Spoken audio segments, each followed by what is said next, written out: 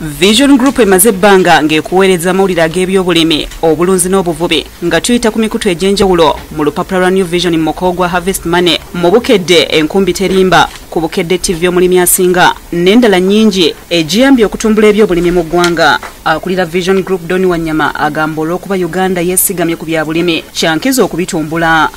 This website is basically a continuation of what Vision Group has been promising.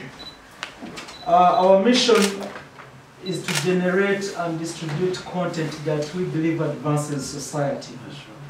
Now, if you look at the Ugandan society, agriculture is like really the heartbeat of our society. N'olw'ensonga eyo kampuni ya Vision Group etongozza ekibanja kya Harvest Money ku mutimbagano, Wanyama kyagamba nti kyakusibwako buli kyetaagisa okumanya ku by'obulimi, obulunzi n'obuvubi ojja kukisangayo. So we have all this content that has been on the TVs, radios and the newspapers, and we are saying, can we aggregate this in one place?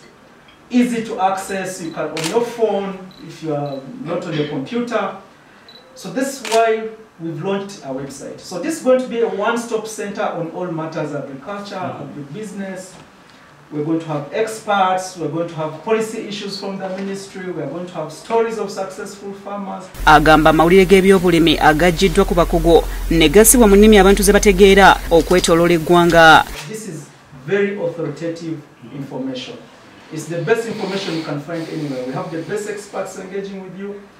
We are going to have all government people, policy people involved in agriculture. They are going to be there. Agamba era kuliko n'edduuka w'osobola okugula n'okutunda ebintu byo. We have the service providers. If you want machines, if you want fertilizers, if you want, all these things are going to be on this website. Ssentebe w'empaka z'omulimi asinga Dr. Victoria Sekitoleko asabye abantu okutandikira ku kitono kye balina nga lwe bajja okuyitimuka mu by'obulimi. Obanga amadivani agagawulidde mu bulimi eyajja obusi kati gwe muzzukulu w'abalimi olemerwawa.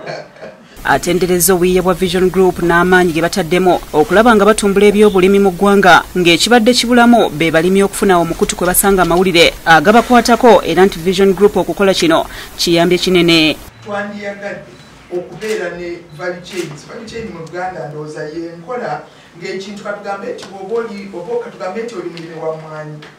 Waliwo omuntu anoonyereza ku mmwanyi, waliwo omuntu akubuza endokwa entuufu. Minisita w'ebyobulimi, obulunzi n'obuvubi Frank Tumwebaze yeeyamye okukolagana ne Vision Group okutumbula ebyobulimi mu ggwanga. Platforms like Bukedde, like New Vision, like TV West, you are believed, you are followed. So we're going to okutuusa message. With support like this Harvest Money, which crusades everybody. And you see, New Vision really, you are walking the top. I think you are the first body where your former CEO has retired to agriculture. Tumwebaza asabye Vision Group okuyamba ku ministry gyakulembera okulwanyisa ebikozesebwa mu kulima ebitali ku mutindo. Because we will have to step into some people's plates. Yes, you cannot trade and profit from the sadness of others. Yes, from killing other people's businesses. Asimye Vision Group olw'okukungaanya n'okusaasaanya amawulire agakulaakulanya abantu naddala mu by'obulimi. Why New Vision, why you bring a very, very important point is that nobody is focusing about the trends in the agriculture sector.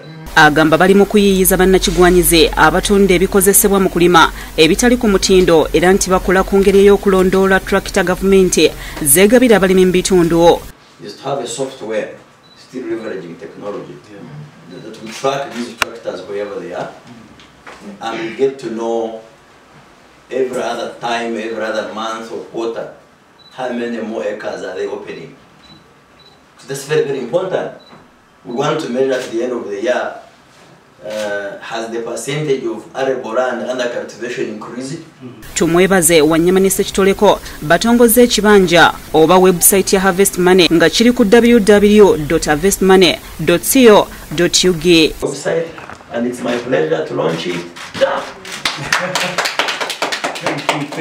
So it is www, then you can read it out.